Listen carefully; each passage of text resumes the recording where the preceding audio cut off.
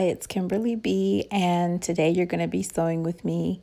This is my first video following through a whole process of sewing a garment from beginning to end. So I'm sure I'll make lots of tweaks and improve things, but this is my first one.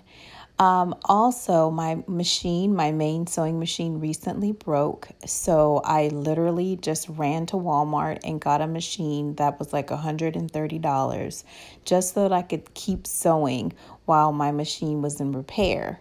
I think I'm going to need to just go ahead and get a new one. But either way, here's the video, McCall's 7319. Okay, the first thing we're going to do is we're going to reinforce the front of the bodice. You should already have your marking lines, so your fabric should be marked. We're just going to stitch to reinforce the front. Okay, the next thing you need to do is clip to the large circle. And I always like to look at the back of my fabric or the lighter colored side of the fabric. And you're just going to take some short scissors and you're just going to nip or clip to the center, which is your skirt front and back. And you're going to gather between the small dots, and you should have marked. And we are going to take the bodice front and one of the front back pieces. We're going to match up the notches, and we're going to pin the gathered section to the bottom of the front bodice section. Okay, so we're going to match those up. One of your strings, and you're going to kind of hold it down and pull it, and then I try to do each side. Okay, so you should have nice even gathers, so you want the fullness to be pretty well distributed. I'm going to choose the narrowest zigzag stitch that I have because I still want there to be some stretch in this outfit because it's a knit fabric. So I always start in slightly when I'm sewing knit. Okay, so now we're going to take piece 3, the front overlay, and you should have it marked once again, and you're going to follow the stitching line to mark. You're reinforcing this slight angle here. So you're going to stitch along this line about an inch or so before the corner, and then you should have a slash mark, and you're going to slash on that mark. Okay, so we're going to do that right now. Okay, so I've stitched on both of the reinforcing sides. So I've stitched here and then I've clipped to the markings.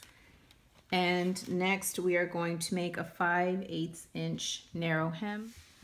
Okay, so I have used a long machine stitch, just like when you're making your gathers, and you just smooth it out. If there's any gathers that starts forming, you want to smooth it out. And now we're going to form the narrow 5/8 inch hem. And then I took it and folded in.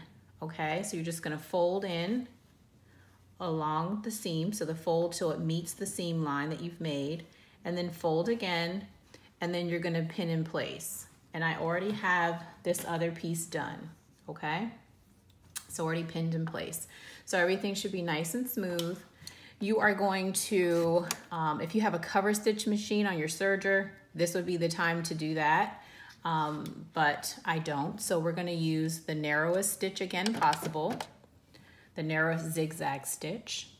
And I'm going to start in, because it's a knit fabric, slightly into the fabric, not from the very edge. Okay, now you've finished stitching, and you're going to take that basting stitch that you put in to mark your hem depth. You're going to find that stitch and you're just going to pull it. Okay, so you're going to press down both of these hems or the edges on both of these pieces of fabric. Trim your threads. Okay, the next thing we're going to do is we're going to take our prepared bodice front that's attached to the skirt. You're going to have it the wrong side up, okay? We're going to be stitching the neckline. We're going to do one side at a time. So take the prepared overlay, facing side towards the wrong side, so the right side towards the wrong side, and you're going to lay this down. You should have your slit here, and you have a notch here. You're going to go ahead and attach the notch and pin it down, and then pin the whole neckline down. Now, I'm sewing from the right side of the bodice. Here's the underside. This is the side you saw last. The reason I'm sewing from this side is because I can see where the notch, that dot is, that large dot you're supposed to be stopping at. I can see that. Okay, so this is that line that we made. You're gonna wanna make sure to sew onto that line because you don't want this to show to the outside of your fabric. So we have sewn the neckline and we have stopped at the dot on both sides. You did one side at a time. And now we are going to understitch the neckline. And you're gonna sew this down right along this edge, right along this edge. Okay, so we have pressed the neckline down, and then I also went ahead to the next step, and you have your front, and then the edge here has a marking. This is the self-facing. So I went ahead and pressed the whole edge of the self-facing, and now we're gonna baste the edges together and then go over it, and we have to gather this whole length, okay? And I'm gonna do 2 lines of gathers because I feel like I needed to have a strong gather here. You wanna leave a good length of thread so that you can pull your threads to gather them. I'm going inside the seam allowance here. We're gonna pin the side of the front overlay to the side of the bodice, and we're just gonna baste this down.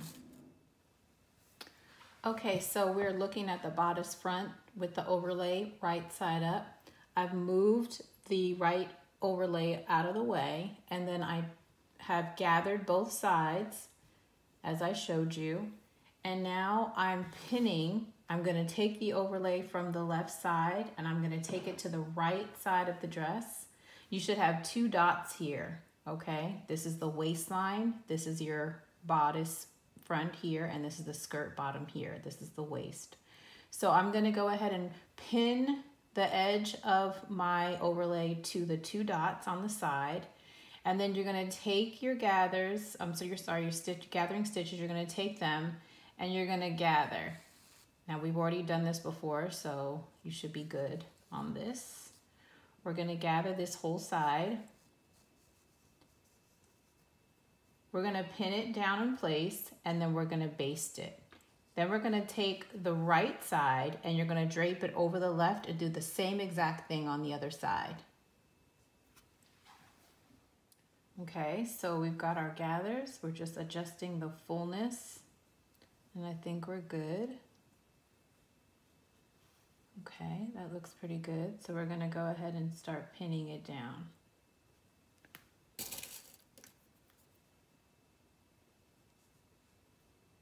Okay, so I've pinned the front that we've completed onto my mannequin just so you can see how it should look. To take the front and the back, and we're going to attach them along the sides, okay?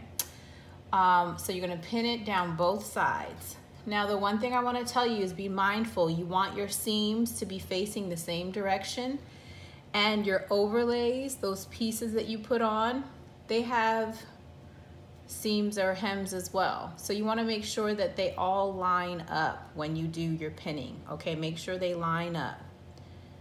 So here you can see, these are gonna be seamed, so you want them to line up. Okay, so now I have it on my smallest zigzag stitch again, and we've got 5/8 inch seam allowance, and we're going to sew both sides. All right, so now we're gonna do the sleeves, or I'm sorry, the shoulders. So you should have already ironed your seams, finished them off, trim them, whatever you're gonna do, and press them towards the back of your dress. And now we're going to sew the shoulders. So the shoulder is here. You're just gonna open it up, and you're gonna open up the back. So you've got the front and the back shoulder seams open, and you're going to pin them together. across the top, making sure that the seams are lined up. So I'm going to take the seams, make sure that they're lined up, and then I'm going to check my seam just to make sure that when I finish sewing, everything is going to fold up and line up correctly. And that looks good. See? Okay, so that's how it's going to look once I sew it. It's going to look like that. All right, so we're going to open it back up, and then we're just going to sew it again. I'm going to do, oh, for this, I'm sorry, I'm going to do a straight stitch, 5/8 inch, because you don't need stretch at the shoulder at the top. Okay, so I went ahead and I pressed my sleeve seams open and flat, and then I fold them closed. Made sure everything lined up perfectly, and it does. I put a label on in the interim as well, so I would always know which was the front and the back. I'm gonna go ahead and pin my armhole edges together. I'm a big pinner.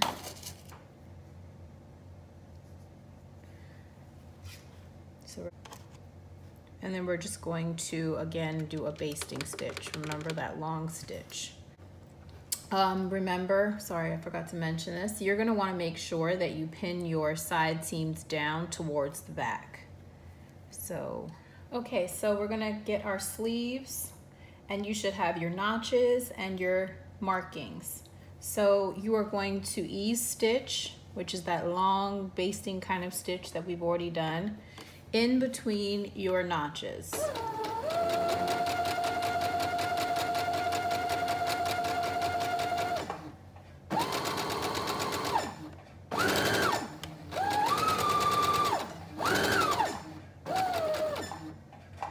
And you'll see that it's already going to start gathering for you a little bit.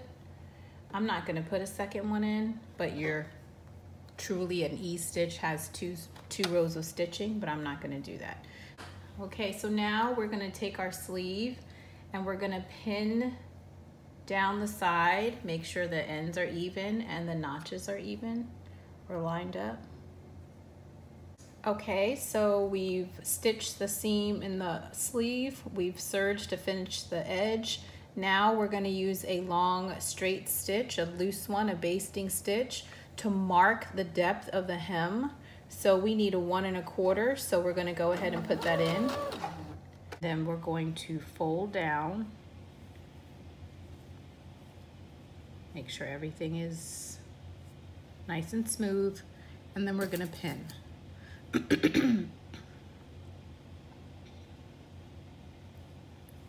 You're going to zigzag stitch evenly around the whole way, that very small zigzag stitch, and when you're finished, you're going to press your sleeve and it's going to look like this. Okay? So I'm going to take this marking and find the first marking on my dress. Where is it? Okay, here we go. It's starting to rub off now that I've been handling it so much.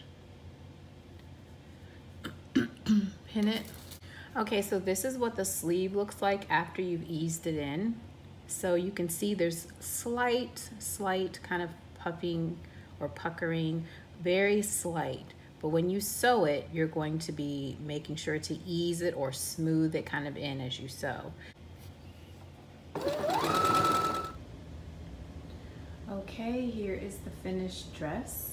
So I just wanted to give you guys a close-up of everything.